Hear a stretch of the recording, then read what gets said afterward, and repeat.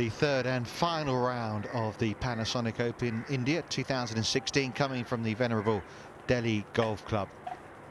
And an exciting finish as well to the tournament. This is Hani Basoya, 20-year-old, who's won a couple of times on the local tour this season. This was his eagle try at the 18th. Good final round, 67, equaled the lowest of the day for a 5th place finish, his best on the Asian tour.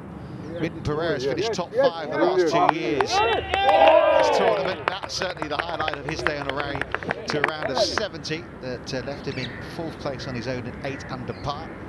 Rashid Khan, well, certainly had his chances over the closing stages, finished with 3 birdies in the last 5 holes, but a 68 only good enough for him to finish in a tie for second with this man, the 44-year-old who won the Indian Open twice on this golf course, Jyoti Randhawa.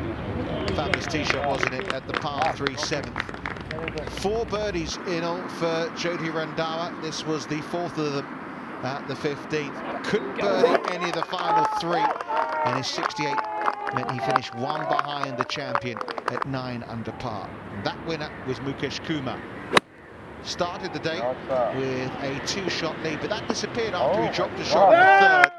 But after a birdie at 7, that delightful wedge at 8 meant he was ruling again at the very top. He was caught by Jyoti Randhawa again, but then after holding a brilliant putt for par at 13, he knocked that one in at 15 to get to 10 under par. Needed a par at the last, and after an iffy tee shot, he managed to get it to become the oldest winner ever on the Asian Tour, for his Asian Tour breakthrough as well. Fabulous performance, a round of 70, 10 under par. He's the Panasonic Open India champion of 2016 by 1 shot.